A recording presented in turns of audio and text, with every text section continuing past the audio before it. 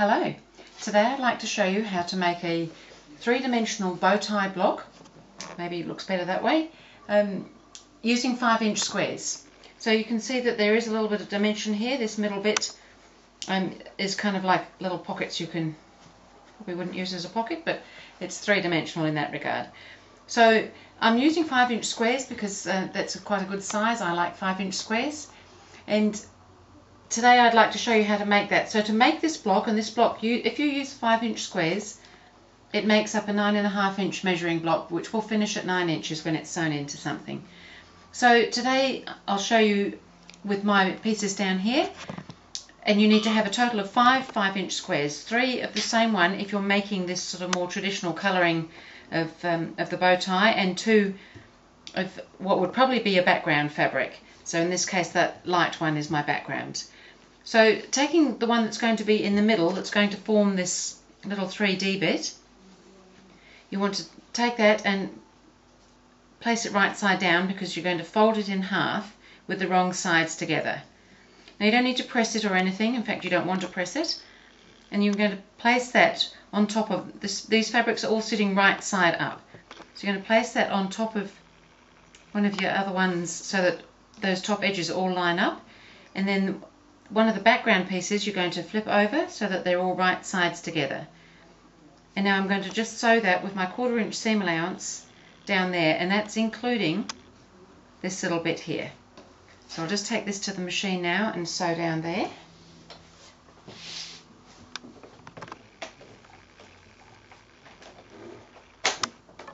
So just your 1/4 inch seam allowance is good.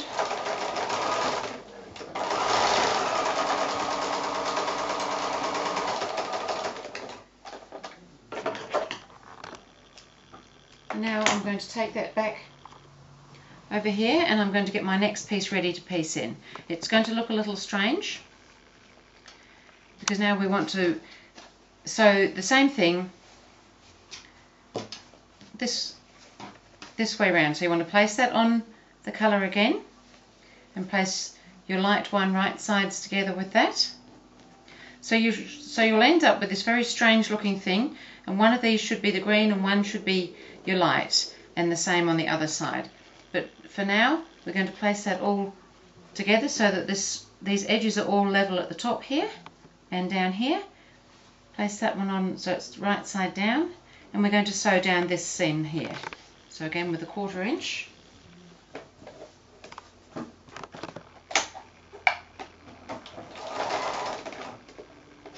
So this is such a fun block to make, and it can look very traditional if you want to use it in traditional fabrics, or you can do something a little bit more funky, I guess, a little bit different with the different fabrics that are around, and I'll show you a couple of samples shortly. So now you've got this very strange looking piece. So this is folded, so that's double at the moment. So what we're going to do now is we're going to open out this folded bit, and we're going to bring this seam together with this seam. So they should just, you should be able to just feel them, and it should just sit together nicely so that that seam butts against itself there. So your seam allowance will be going one way this way and the other way on the underside. You'll notice I haven't actually pressed anything at this stage. Now you may find you want to pop a pin in there. One of the rare occasions when I might use a pin. Hopefully it won't get me. Pins always get me.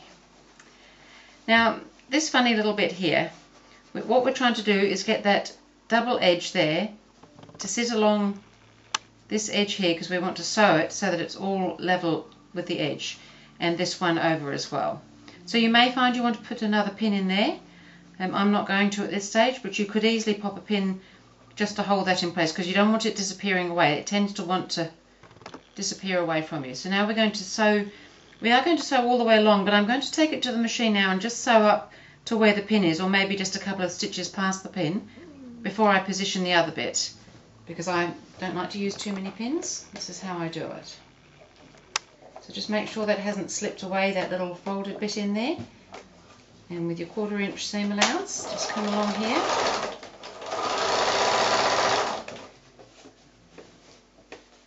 Make sure your seams are sitting right. You just go just past the pin. If you've got a needle down, that's helpful to leave your needle down. And now you want to pull this funny little bit that's pulling itself down there. You want to pull that out just the same as you did on the other side, so that it's pulled so that you can pull to the extent of its ability to pull, and then place this one down over the top and continue on that seam to the end of the block.